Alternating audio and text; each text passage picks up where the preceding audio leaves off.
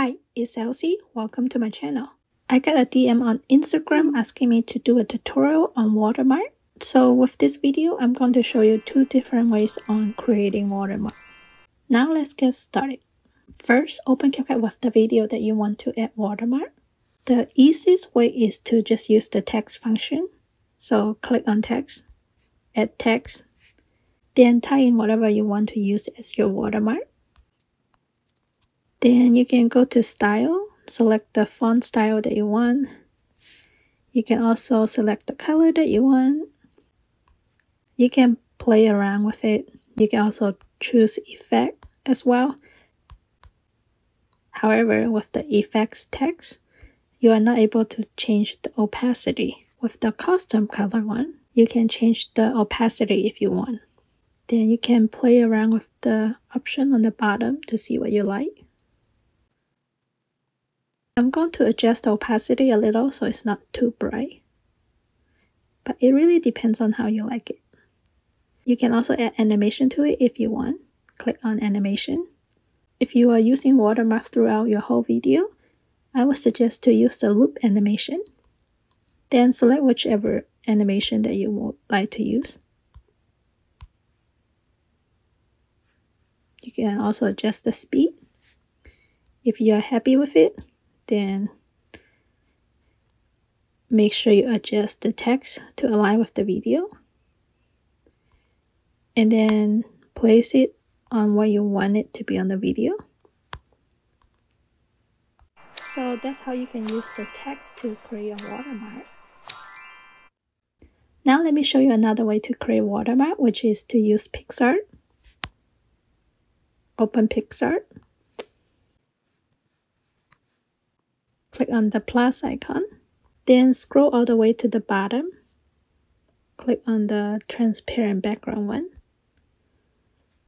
Then you can play around with it. I'm going to add in my own photo. Click on add photo. Adjust to how you like it. I'm not going to do anything with the bottom function here, so I'm just going to click on apply. You can also play around with other functions like sticker or brushes. I'm going to use the draw. I like to draw on a different layer than the photo, so usually I would click on here to make sure I'm on a new layer. This way, if I mess up, I can just erase it. Then I'm going to select a brush that I want to use. Click on it.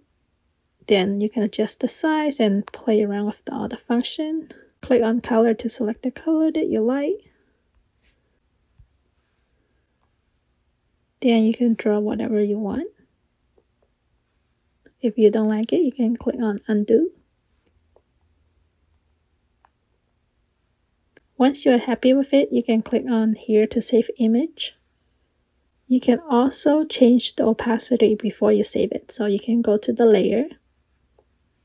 What you can do is to click on this icon here.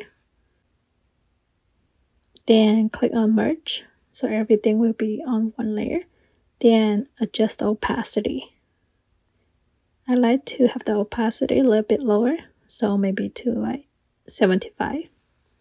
After I finish, then click on here. Click on this icon again. Then click on save image. Let's go back to CapCut.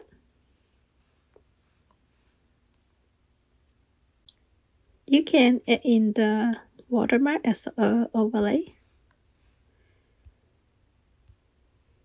However, with this option, you are not able to add a loop animation, but you can adjust the opacity of it if you want to adjust more. If you want to add the loop animation, then you want to click on stickers, go to the picture icon, select the watermark, adjust the size, move it to wherever you want, and make sure it aligns with the entire video. Click on it, then click on animation, loop, then select whatever animation you want to use. However, with this option, you are not able to adjust the opacity, So if you need to adjust the opacity, just do it in PixArt beforehand. So that's how you can create watermark for your video. If you found this video to be helpful, please consider like, subscribe, and comment down below. As always, I hope you have a wonderful day, and I will see you next time.